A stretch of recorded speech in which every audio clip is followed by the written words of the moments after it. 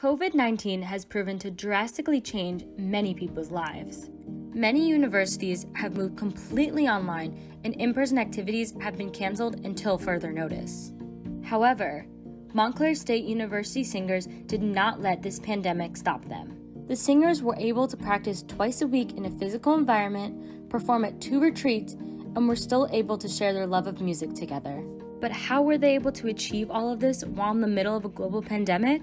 Heather Buchanan, the director of choral activities, spent the majority of her summer figuring out how is she going to execute this plan to hold university singers in person. We acknowledged right from the get-go that how we were going to do it was going to need to be different for everybody. The singers were able to get together safely each week and were able to do it right. The 6th floor of Red Hawk Deck, a parking garage, became their rehearsal space. A very unique and different type of rehearsal space, yet they made it work for them.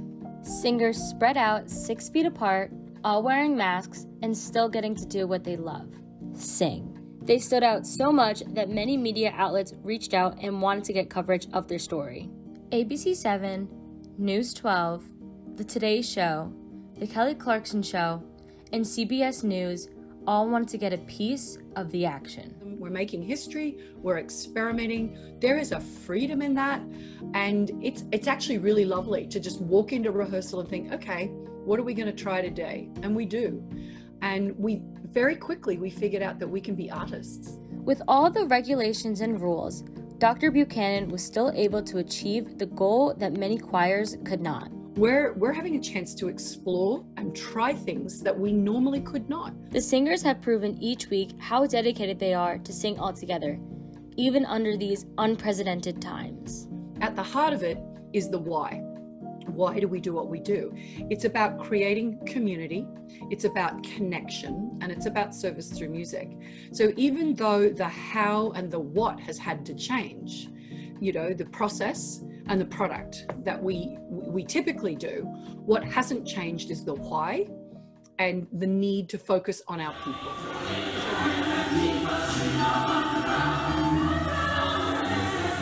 The people included in University Singers are very driven, passionate, and inclusive to many other communities, such as the deaf community. Singers and signers Harrison Smith and Jessica Karasik passionately took the stage to sign and perform the song Ain't No Grave Can Hold Me Down. Accessibility in theater and accessibility in performance is so important to get to reach the largest audience that you possibly can with your art. You can clearly see the focus and determination in this performance. They really try and focus on conveying the emotions from joy to pain. With ASL and music, there's like a beautiful relationship and a beautiful bond that could be made between ASL and music. Sign language in itself is a form of music. There's a form of rhythm and art behind it. Harrison and Jessica also came across some obstacles when trying to translate the lyrics into ASL. With ASL, you can't translate word for word. You have to translate the meaning, which is the most important part. Student manager of University Singers, Alexa Timon, and graduate assistant for choral activities, Q Fernald, talks about the struggles and obstacles they had to overcome before welcoming the singers back to campus this fall. Well, there's definitely been a lot of added logistics in terms of keeping track of where people are when, how they get into our online sessions, when we're on campus, when we're exclusively online, and handling to make sure that everybody is following the best protocols to keep them safe and healthy during all the craziness that is COVID-19. It's definitely been different with adjusting to all of the new COVID regulations and making sure everyone is staying safe. But honestly, we've found that it's so worth it. Alexa also talks about how they conducted a rehearsal during these challenging times. So rehearsal now, we've been in the Red Hawk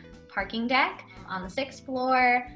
We set up all of our sound equipment and the keyboard and everything. And the choir comes in their singer's residence masks, and we sing and make it work. They also discuss how even with the new safety guidelines, they are still able to come together as a group. And despite those challenges of being, covered with a mask and having difficulty getting to know people at a deeper level, we find that the students are really responding well. And I know I speak for myself and Alexa too. with the fact that we still are a part of a community. We still come together as a choir and we make music together, which is really an extraordinary thing, especially considering today's circumstances. The choir is just so happy and just elated to be back making music together, no matter what the circumstance is. So everyone's been really willing and eager to adjust however we need to. Throughout the course of the semester, Dr. Buchanan has shown that she is really there for her students. Here are some of her students sharing their kind words about what a lasting impact she has made on them.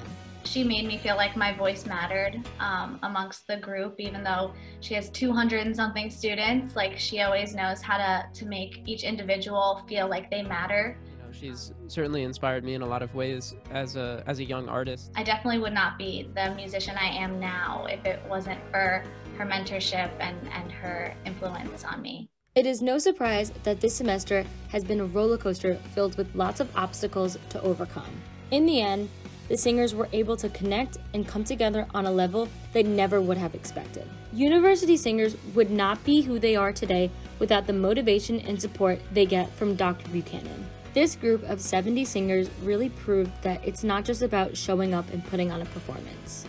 It's about the bonds and connections they get to make through the music they sing. Jesus.